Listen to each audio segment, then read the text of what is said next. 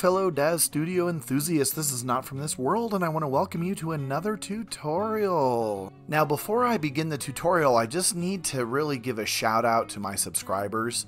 Thank you so much. Earlier this week, I hit 1,000, and I really just can't believe it. I can't believe that my little videos have sparked that much interest and enthusiasm, so I want to say thank you to everyone, and I wouldn't be here without you. Well, now tonight, I'm going to show you something really cool that can help you make your scenes and save memory, and that is working with what we call instances. And so I have Milica here, and she's kind of set up in a Egyptian costume, and she's near a pyramid, and she looks sort of like a goddess here standing there. I mean, Milica is a goddess, but she literally is an Egyptian goddess standing in front of a pyramid. Now, instances are going to help us add items like figures or props to our scene without eating up a lot of memory. And so what I want to show you is how we can add characters like this Egyptian guy, and we can add multiple characters to create perhaps a crowd or a group of people without using the Genesis 3 or Genesis 8 or Genesis 9 characters that are going to eat up a lot of memory. Now, you may be aware that the more characters we add to a scene, the more memory it takes to manipulate the scene as well as render the scene. So we want to keep the amount of characters that we use in a scene to a minimum. Now, there are some definite advantages for instances and some definite disadvantages to instances. So let's look at our man character here, and you can see I just kind of have a general, this is a Genesis 3 character because the Egyptian clothes were Genesis 3, so I just created a Genesis 3 character here, but he's kind of a, a typical character with some Egyptian garb. What I want to do is I want to make a lot of people, a lot of these guys kind of kneeling around Milica on the side here in the sand. And so she's going to be kind of standing, and we're going to have a bunch of characters out in this area kind of just kneeling. Now, instances work really well if we want to have the background, let's say, out of focus. We're going to zoom in on Milica, but kind of have the background blurry, because what instances are going to do is they are going to create an exact copy of our character, but it's going to be an instance of this character. So we can't really change anything, and unfortunately we can't delete our main character. So what I'm going to do to show you this is let's click on this Genesis 3 male.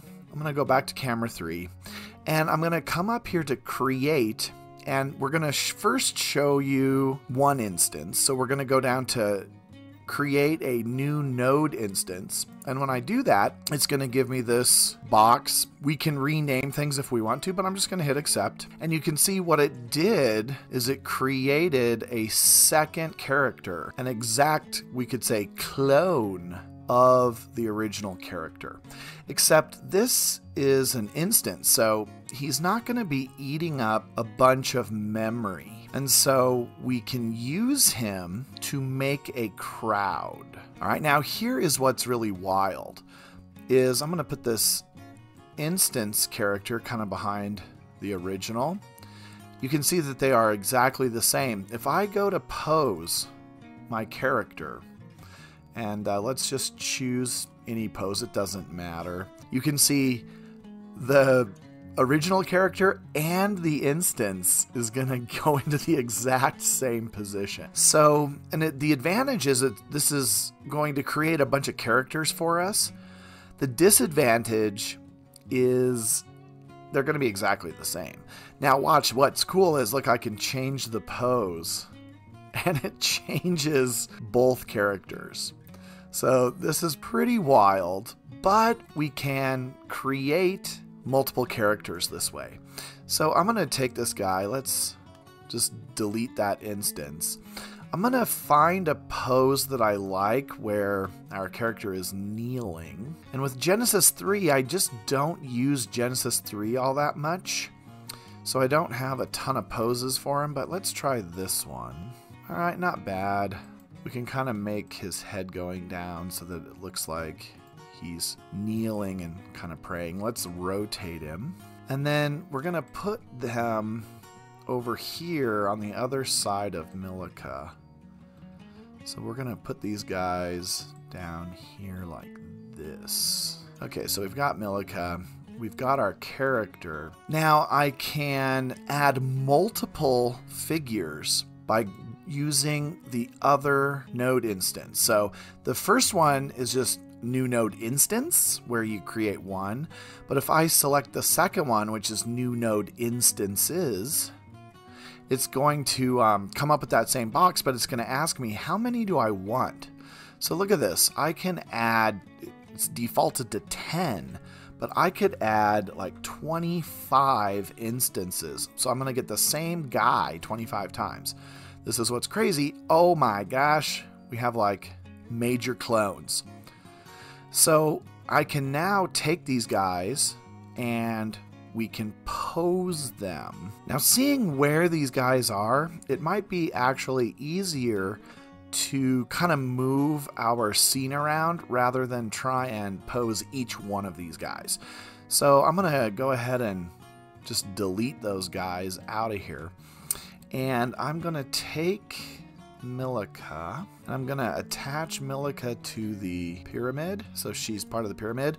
Then I'm gonna select the pyramid, and we can rotate and move this pyramid. So what I'm gonna do, I think, is we're gonna do this first, and I'm gonna click on my guy again. Let's go to create new instances. Let's go back up to 25. I like that. Okay, now we've got all these guys, and I can click on the pyramid, and just to save time, I can adjust this pyramid better than I can adjust all of these instances. I'm going to take my original guy, we can rotate him, and we can move him into position with the clones. Alright, see, that looks pretty good. Okay, I do want some guys over on this side as well. So I'm going to select my original character. I'm going to go back up to create. We're going to create some more instances. Let's do 25 more.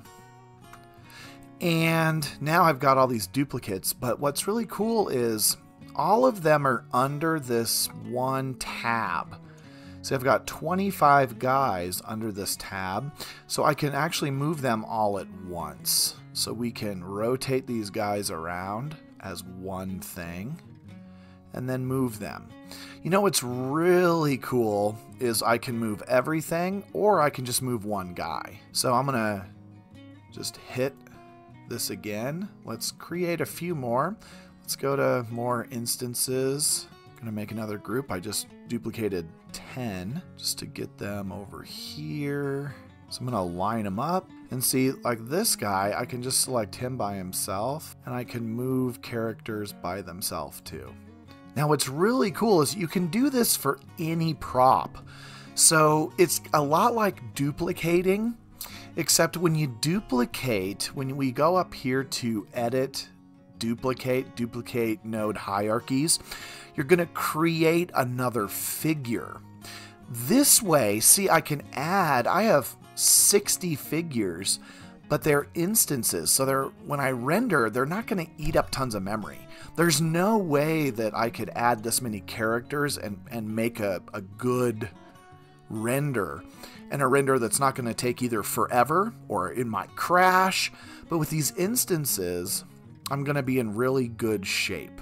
Now I can select all of these guys under their one instance. So I can do that, and then I can go to edit, duplicate, duplicate node hierarchies. And I can get the same copy of the group, and see now I've got even more, but these are all instances, so they're not going to be eating up any memory. So I can just take these guys, we can add them to the row. I can even select on like this guy if I don't want him. I can just delete that one instance. I can delete any instances that are just not really in the right position, or I can move them separately. But you see, now I've got this entire army of characters. And so what I can do now is get a good camera. See, I moved Milika, so all my cameras are going to be off. But you can see I can now put Milika into a pose where she has all of these guys. Now, you cannot do anything with these instances. They are just, it's like a shell of the figure. So I can't like move anything. I can't move their arms. I can't raise their head. I can't do anything like that. They're going to be exact clones. But this is a really cool effect to create either crowds, or if you just need a lot of something in your scene, like a lot of grass, or you don't mind having a bunch of the same tree or something like that, you can easily use instances to create this amazing effect.